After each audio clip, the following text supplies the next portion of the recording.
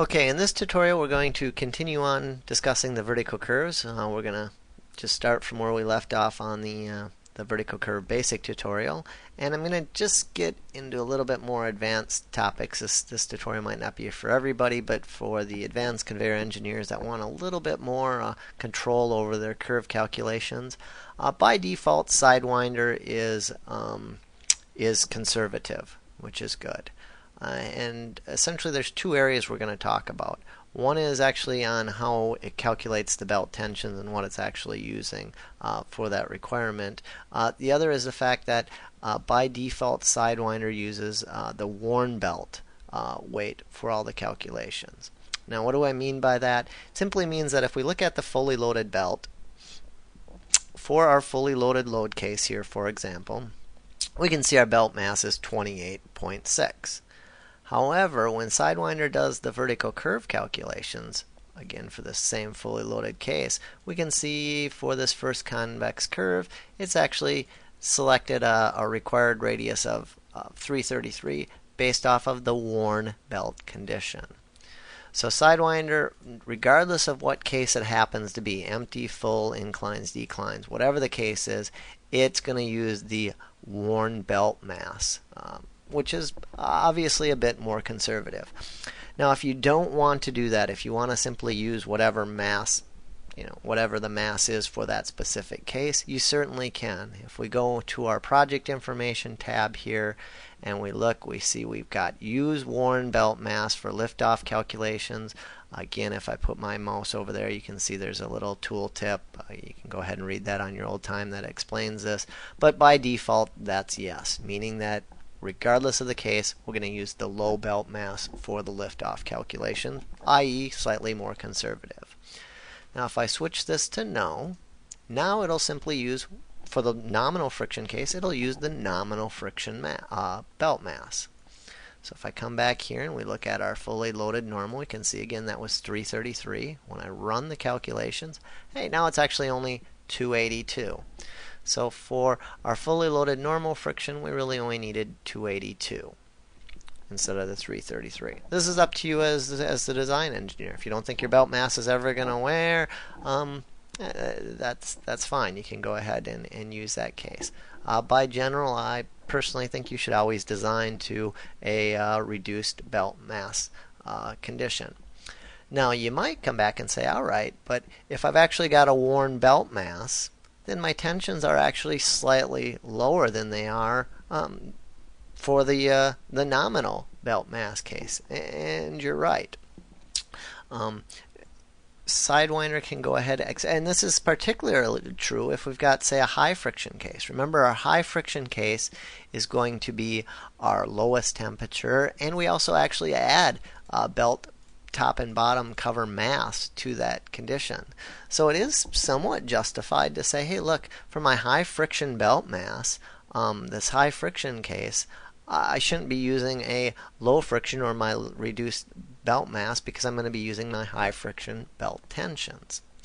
Well, because of that, we've actually got this extra column here called high friction reduced belt mass. So in this case, if you're going to use this tab here, this will do the calculations using all the high friction, but for the belt covers, it's going to use the worn friction. So in other words, this would be your wintertime conveyor condition, say 5 years into operation or 10 years into operation when your covers are worn. So that's essentially all this case or condition is for, is fine-tuning your belt liftoff calculations a little bit more. So if we're going to use this case, we could very well say, yep, nope, use the belt mass for that condition specific case, and let's just go ahead and look at that. Well, fully loaded normal, we're at 282. The fully loaded high, we're at 274. And that fully loaded reduced belt mass, hey, we're at 332, which is actually turns out to be really close to our original design of the 333 was. But again, this is up to you as an engineer, and the more detailed you want to get, you certainly can look at that and say, yeah, let's really fine tune this thing. The only other sort of advanced issue would be when we do the calculations, for example, the fully loaded normal friction case, let's look at again. what we assume is that the belt tensions are what they are for this case, but this local section is empty. So in other words, the conveyor is loading and it's fully loaded and it stops loading for 5 seconds or 20 seconds or whatever the case may be and starts loading again. Well, that empty section of belt comes through and it travels through, and it's going to travel through this first convex curve and then through each of these concave curves. And when that empty section travels through, we still don't want the belt to lift off. So that's what Sidewinder does by default. It assumes these tensions or the incline tension, whatever the tension case may be, but it does the calculations for liftoff, assuming that that section's empty.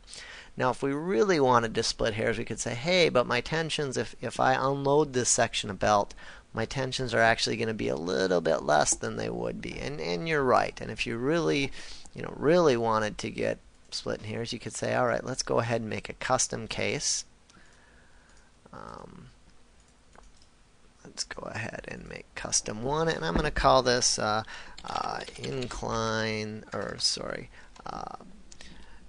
first curve unloaded.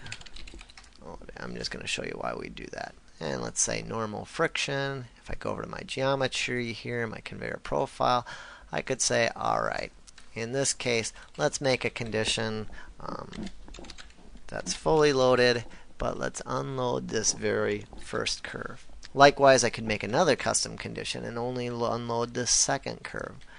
Now you can see on this conveyor, by unloading this little section, we will have a slightly reduced tensions. But the reality is it's not going to make much of a difference. But you might have a conveyor that hey, maybe this curve is significant, or the curve is in a significant lift part of the conveyor that will change the calculations significantly, or you're really trying to get that radius down as much as you want. You might want to look at that specific load condition. In this case, we can look here, vertical curves for a fully loaded.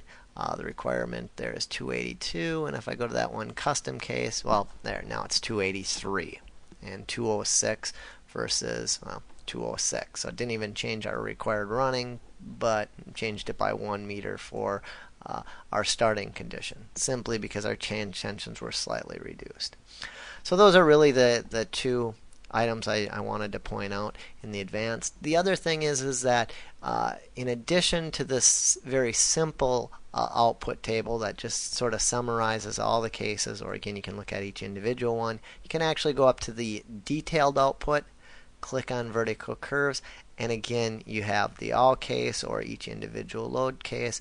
But this gives a full summary of each of the conditions. So for example, for fully loaded, I can look at the running, my minimum tension, my maximum tension, what my current safety factor is for that condition, what the allowable safety factor is. Now remember, since this is a convex curve or a concave curve, we've got our steady state, our nominal safety factor that we allow for a steel cord is 6.67. However, the edge, or our local edge or center, our local safety factor is 10% higher than that. So 6.67 divided by 1.1 gives us our 6.07.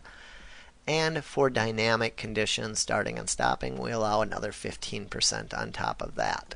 So again, if I go back here, I can see right there 6.06, and we actually are allowing an edge stresses to get down to 5.51 for starting and stopping. The required radius for each case, operational stop, e-stop, starting, is also shown.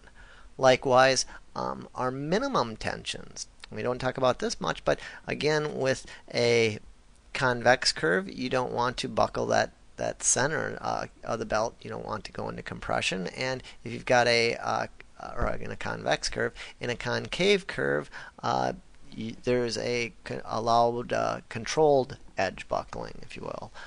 That's allowed, but those calculations are shown right there.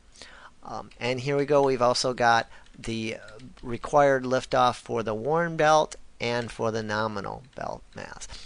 Now we can see in this case, required for nominal and actually worn is the same because we've selected no here. So it's only done the calculations for the actual belt mass. If I had selected yes there, we can go back and now look at this fully loaded. I can see there's my same 206 that we had for the nominal, but for the fully loaded worn condition, I need 240, 242. Again, this is for running. For operational stop, e-stop, and start, they're also shown. Remember our 333 we had? There it is. Came from that. For our e-stop, we actually needed 306. So these are some just more details on each of the conveyor. We also show then there again, if the belt was fully loaded and that local curve section wasn't empty, but it was say 15% loaded, we'd only require a radius of 121, and the required radius liftoff 100% would be 36 meters. So those are just some additional details that you can look at. And this is very powerful because you can look at the all case and kind of track down and see exactly which case is controlling it and how the other cases are affecting the design. So I think that's it for the vertical curve calculations, and we'll continue on.